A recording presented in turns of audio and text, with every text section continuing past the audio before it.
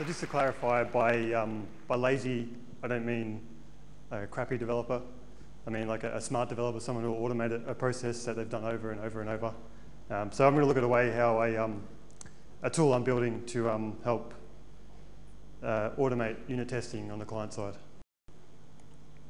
So yeah, John gave a good intro. I'm on Twitter. I was tweeting a little too much yesterday. Got a bit carried away. I've got a blog, the CSS Ninja.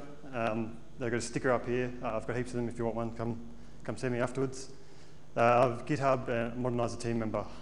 So I hack on Modernizr. I've been officially part of the team for about probably just under 6 months now. But I've been doing pull requests and fixing bugs and doing that for quite a while now. And we have a giant test suite. So Paul Irish originally put this together. It's quite massive. We've got about 630 odd tests now. It does a whole range of stuff and just makes sure we're not breaking anything when we commit. It checks that we're not leaking any global variables other than Modernizr or the IE print protector variables. Checks out that the classes have been added to the HTML element. And then checking if we're actually adding the classes to the HTML element correctly and any of the properties. And further down, we've got the API methods. So Modernizr's got a bunch of methods in there. Probably the most used one is add test. If you go on the GitHub repo, you'll see there's a feature detects folder. And that's got a whole bunch of community plugins that people have written outside of the core team. We eventually plan to move everything out of the core into the add test function. So the core will just be those methods you can see down there. So we've got media queries. So you can test a media query in the browser. My favorite is prefixed. So you can pass in a unprefixed DOM property or CSS property, and it'll return a prefixed one for you depending on what browser you're in. So it's really useful. And you can also bind it to a function using function.prototype.bind. So it's really useful. And we also use can I use data. So Damon mentioned that yesterday. It's a website that's got a whole bunch of tabular data on what features, what browsers, and what they support. So we map our Modernizr results to can I use, and we see if we've got any mismatching results, and like if can I use is incorrect or we've got a failing test somewhere that we need to fix. The client-side unit tests are hard.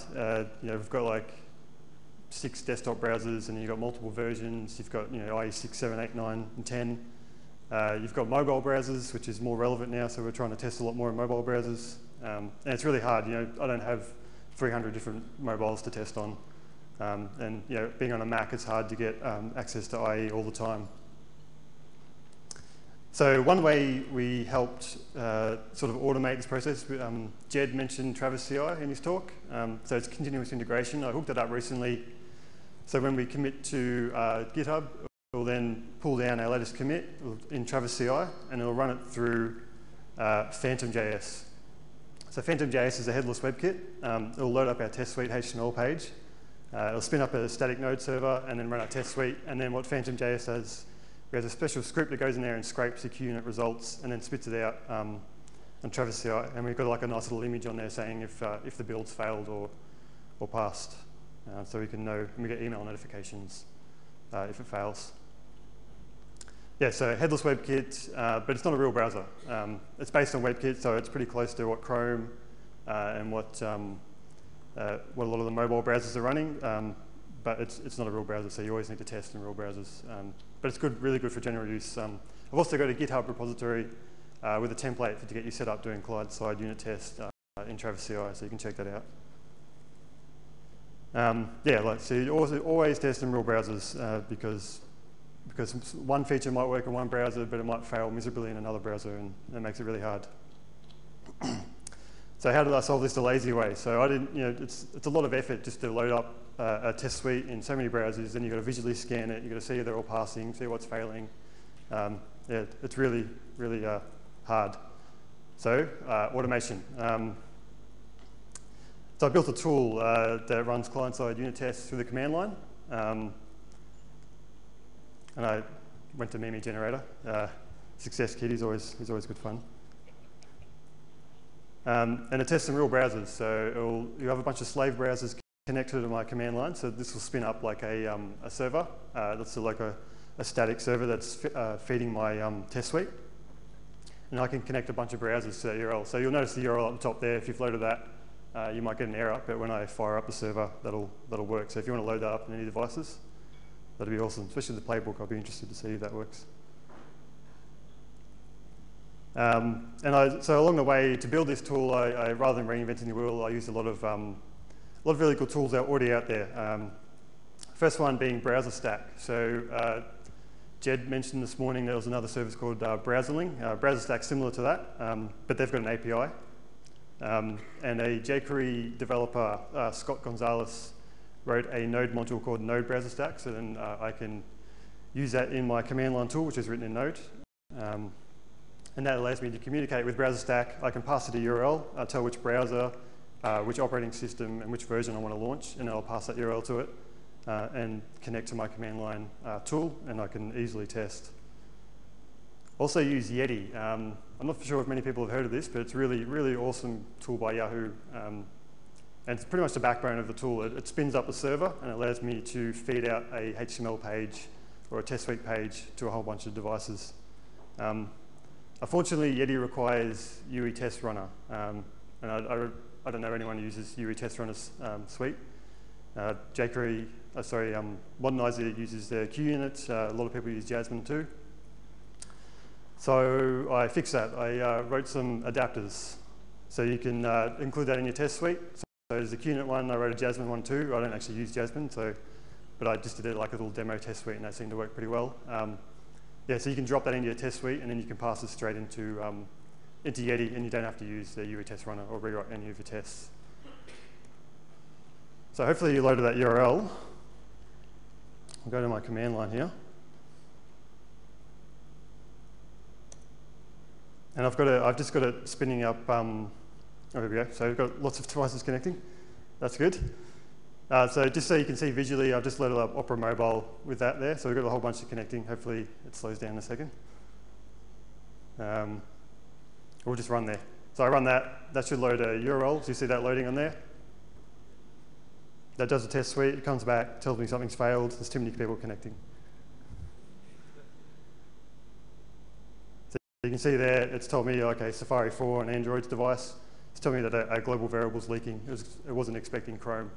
So that's a pretty hard test to do because it's got just a JSON string of globals that we're expecting and that we want to filter out.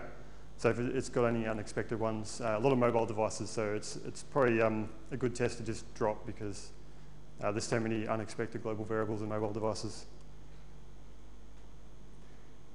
And you see there, it will also come up with script errors. If you've got something failing, it will hook into the window to on error event and print it out nicely back into your command line.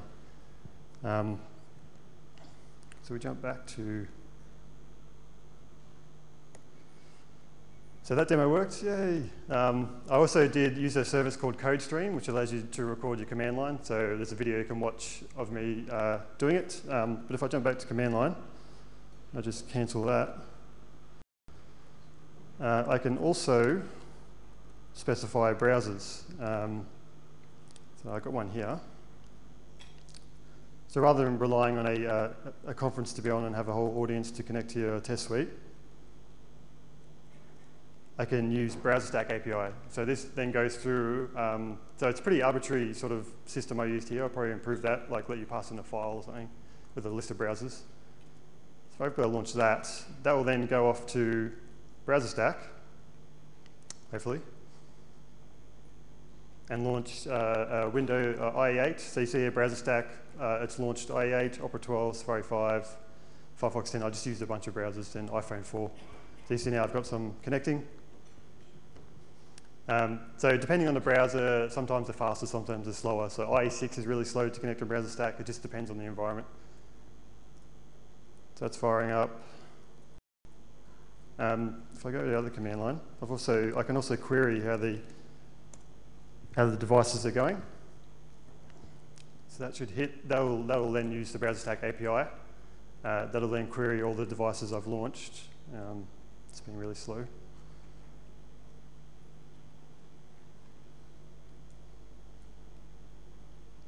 And that'll come back telling me which are currently running and which are currently queued. And it'll limit you to probably roughly 10 devices at the moment because it's still in beta and it's still changing. They only recently updated to add mobile support. The original version 1 of the API only a desktop, but they've recently added support, so they've got all the iPhone devices. Yeah, so that's come out now. It's telling me that the Opera Firefox iPhone is all running and IE8 and Chrome 20 are queued up. So I can run that. That'll then send off the same way. So that spins up like a tunnel service behind the scenes, just using a thing called PageKite. So then that way I can connect back to my local host. You can use something like showoff or local tunnel if you want to use that too. So that way they can get to my local hosted test suite, run it, tell me and get all the results back. And I did a test last night. There's too many people connecting now to see it, but you can see there the Safari 4 and Android 2.3 is completed without any errors. And if you have too many devices connecting while you're running the test suite, then it sort of breaks a bit. So, but if you've got like a controlled environment where you can control how many devices are connecting, it's really awesome. So I did a test last night. I've got like I can do B to specify browsers, and I can also specify just iOS, and that'll then go off and launch iPad 2, iPad, iPhone 3GS, iPhone 4, and all different versions of the operating system. So then I can just, if I'm building like a PhoneGap app, for iPhone, I can go off and run a test suite on my client-side tests.